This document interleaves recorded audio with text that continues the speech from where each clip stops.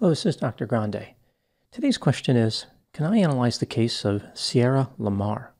Just a reminder, I'm not diagnosing anybody in this video, only speculating about what could be happening in a situation like this. If you enjoy this video, please like it, subscribe to my channel, and consider supporting me on Patreon. I will put the link to Patreon in the description for this video. First, I'll look at the background of this case, move to the timeline of the crime, then offer my analysis. Sierra LaMar was born on October 19, 1996, and grew up in Fremont, California. This is about a half hour north of San Jose.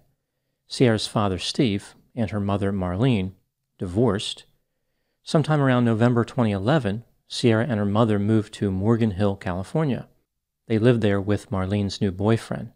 Morgan Hill is about 50 minutes southeast of Fremont. In 2023, the personal finance website WalletHub named Fremont as the happiest city in the United States. So Sierra was leaving a very happy city and going to Morgan Hill, which in theory would be somewhat less happy. I'm a bit skeptical about the methodology used in the WalletHub study.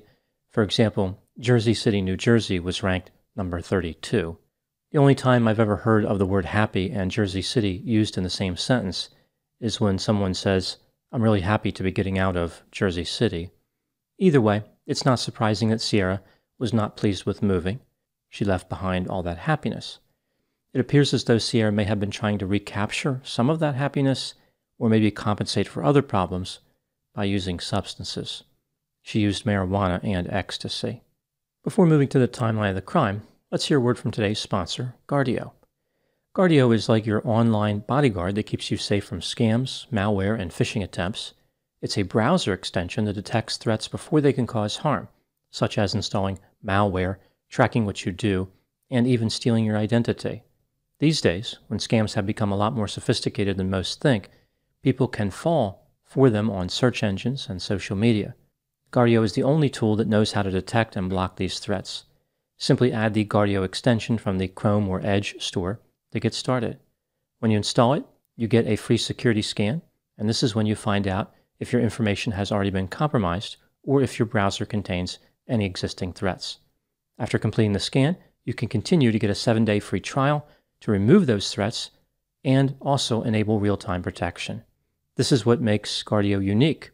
Unlike other programs, it stops all threats before they can even get on your computer. Their identity monitoring features are cross-platform, so if you sign up through your mobile device, you'll also get real-time alerts. One Gardio account covers 5 family members at no extra cost. Plus, my community gets 20% off the monthly subscription. So that's a great deal if you want to keep your family and yourself protected from scams. Go to guard.io/drgrande. The link is in the description, and check out their affordable premium plan for full protection. Now moving to the timeline of the crime. On Friday, March 16, 2012, Marlene left the family home in Morgan Hill at 6 a.m. to go to her job as a physical therapist. Her boyfriend had already left the house by this time. Before Marlene left, she saw that Sierra was in her room. At 7 a.m., Sierra took a selfie and posted it on social media. At 7:11 a.m., Sierra sent a text message to a friend arranging to compare homework. It's not clear what the purpose of this comparison was. Perhaps this indicated some type of academic dishonesty. But either way, the nature of this communication was not out of the ordinary for Sierra. After sending this message, Sierra ceased all activity on social media. This was out of the ordinary. Typically, Sierra would leave her house at about 7:15 a.m. and walk a few blocks to the bus stop, which was at the intersection of Palm Avenue and Dougherty Avenue. Sierra was the only student who used that bus stop. The bus would arrive at 7:24 a.m. and take her to school. The bus arrived on time that day, but Sierra was not at the bus stop. After work, Sierra's mother Marlene called her, but there was no answer. Marlene arrived home and searched the house. Sierra was not there. At 6 p.m., Marlene received an automated email from Sierra's school indicating that Sierra was absent that day. After calling a few people to see if they knew where Sierra was, Marlene called the police. Initially, the police did not appear to be too worried. There was no evidence of foul play at this point, and Sierra had told friends that she wanted to run away. Some people believed that perhaps she returned to Fremont. The next day, March 17, the police became more concerned. A massive search effort was initiated. At 3:45 p.m., Sierra's cell phone pinged a cell tower half a mile north of her house. A search team was sent to that area. They found the phone in a field not far from the road, as if it had been thrown from a motor vehicle. The phone had sent a signal because liquid had entered it. On March 18, search teams found items belonging to Sierra near a shed about 2 miles from her house. The items included her purse, school books, shoes, socks, underwear, pants, and a sweatshirt. The sweatshirt matched the one that Sierra was wearing in the selfie that had been taken right before she disappeared. The items were sent to a lab for testing. 10 days later, on March 28, the results of the tests came in. On Sierra's jeans, there was seminal fluid from a 21-year-old supermarket worker named Antoine Garcia Torres. He lived 7 miles from Sierra's house in Maple Leaf RV Park. His girlfriend and mother lived with him. Antoine's DNA was in the system because he had been arrested before. In May 2009, he was charged with obstructing a police officer and vandalism of a jailhouse cell. He had stuffed an entire roll of toilet paper in the toilet bowl of his cell. It almost overflowed. He said that he did it because he was bored. Antoine was given 5 days in jail. In June 2010, he was arrested for felony battery resulting in serious bodily injury, but only convicted of a misdemeanor charge of battery. The police were pretty sure that Antoine was guilty of murdering Sierra, but they didn't want to make their move yet. Hoping that Sierra was still alive, the police conducted surveillance on Antoine. They believed that he may lead them to Sierra, but he didn't. The police also examined surveillance video from the RV park. On March 16, Antoine's red 1998 Volkswagen Jetta was captured leaving the RV park at 7 a.m. Antoine was not working that day, yet he left the RV park at the same time as if he was working. He returned to the RV park about 6 hours later. After seeing no indication that Antoine was going to lead them to Sierra, the police decided it was time to approach him for a conversation. They described his behavior as arrogant. They asked him if he had a relationship with the girl who had gone missing, of course referring to Sierra. His response was, "I doubt it. Why?" Antoine claimed that the first time he ever saw Sierra was on the news. He denied having any contact with her. 3 days later, the police executed a search warrant for Antoine's residence and seized his Volkswagen Jetta. They interviewed him the same day. He spoke to them without an attorney. He said that he went fishing on March 16. When he described his movements that day, he placed himself near the route that Sierra would take to get to the bus stop. The police asked Antoine if there was any reason they would find Sierra's DNA on him. He said he could only think of one way. He told the police that he regularly conducted a self-service routine, so to speak, in his motor vehicle. He kept napkins in the car to dispose of the output. He would then throw those napkins out of the window. Perhaps Sierra picked up one of those napkins. The examination of Antoine's Volkswagen Jetta led to more bad news for him. Sierra's DNA was found on the inside door handle, and her hair was found on a rope in the trunk. Antoine was arrested and charged with murder. The police believed he had committed other crimes as well. 2 years earlier, near the Safeway store where Antoine worked in Morgan Hill, there had been 3 abduction attempts. In all 3 cases, the perpetrator had been frightened and ran away before completing the kidnapping. These cases were unsolved.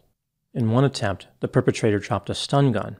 A partial fingerprint was recovered from the inside of the battery cover for the stun gun. The quality of the fingerprint was too low to run through the computerized matching system, but an expert was able to match it to Antoine. His trial started in January of 2017. On May 2, Antoine was found guilty of murder in connection with the death of Sierra, as well as attempted kidnapping for 3 other cases. He was sentenced to life in prison without the possibility of parole. Now moving to my analysis. Sierra's body was never recovered. Antoine almost certainly knows where her body is, but he still maintains his innocence. If he reveals the location of her body, that would pretty much eliminate any chance Antoine would have of convincing anyone of his innocence. This brings me to the question, Was Antoine actually guilty? Let's take a look at the factors both for and against the idea that Antoine was guilty, starting with the inculpatory evidence. During an interview with the police, Antoine placed himself near Sierra's house and her bus stop right around the time she disappeared. A number of Sierra's belongings, including her jeans, were found not far from this area.